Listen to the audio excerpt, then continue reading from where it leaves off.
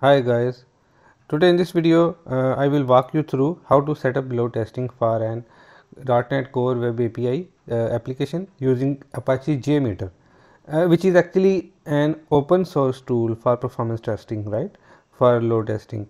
This video is perfect for anyone new to JMeter or those looking to improve performance of their ASP.NET application, right. So let's get started. Before we started, first thing to make sure to use JMeter is you shall need Java 8 or higher version installed on your machine. Make sure you have Java configured properly before proceeding. Once you have made sure that Java is configured and installed properly on your machine, so you need to head over to this link and download Apache JMeter. So you can download a zip file from here. After downloading, extract the zip file to any directory. Inside the extracted folder, you shall see a directory by the name of bin. That is where we shall find the main JMeter file to start the application. Inside this directory, you will see a file jmeter.batch. Double click on it. So it will launch JMeter application.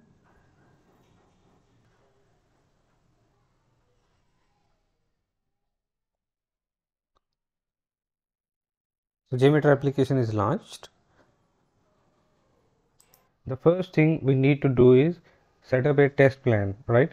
A test plan, a container for all the components and configurations required for your load test.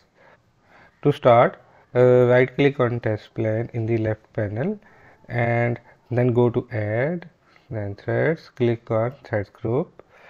A threads group is essentially a group of virtual users that will simulate requests to your API. Next, let's configure our thread group. So select the thread group you just added. You shall see some options on the right panel. Here you can specify the number of threads or users, the ramp up period and the loop count. For example, let's set the number of threads to 10. This means we shall simulate 10 virtual users. Set the ramp up period to 5 seconds. So JMeter gradually introduces the users over that time and the loop count 10 to make each user sends 10 requests. So 10 by 10 it will make 100 requests simultaneously.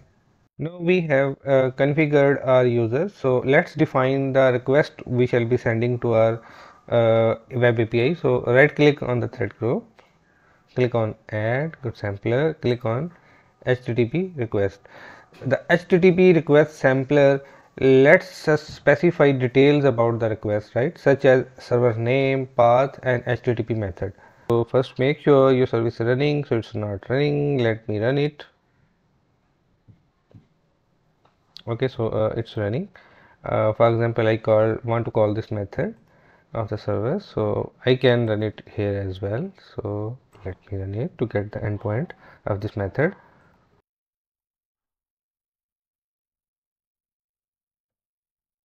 We got the endpoint.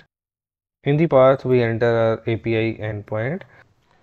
Our API is running locally, so we should using that local host. If your API is running on server, you can use a proper URL for that. We have set up our request. We shall want to see the results, right? For that, we shall add a listener. Right click on the thread group, go to add, go to listener, then click on view results tree. These listeners will display the results of each request, which helps us to analyze the performance of our application. So with everything set up, we are ready to run our test. So simply click on the green start button. So it's asking to save. Do you want to save your test plan first? No, I don't want to save it. I just want to run it. So see, I just executed. So it's showing me as the test runs, you shall see each request and response displayed in the listener. This data helps us understand the performance and response time of our application. Once the test is complete, let's look at the results. We shall see details like response data and then request which contains the URL of your API, and then in the sampler result we see load time, connect time, latency for each request. This data is helpful to us for analyzing overall performance. Using JMeter you can test any application, not only the using JMeter you can test any application, right? And .NET, Java are developed in any other technology. Now we have set up a basic load test for ASP.NET Core Web API application. So with JMeter you can simulate a large number of users, right, and access your API's performance under load. This setup can also be expanded to different endpoints, right? Use variables, even simulate complex scenarios. So that's all for now. So if you found this tutorial helpful, please don't forget to like and subscribe for more content on software development. Thanks for watching.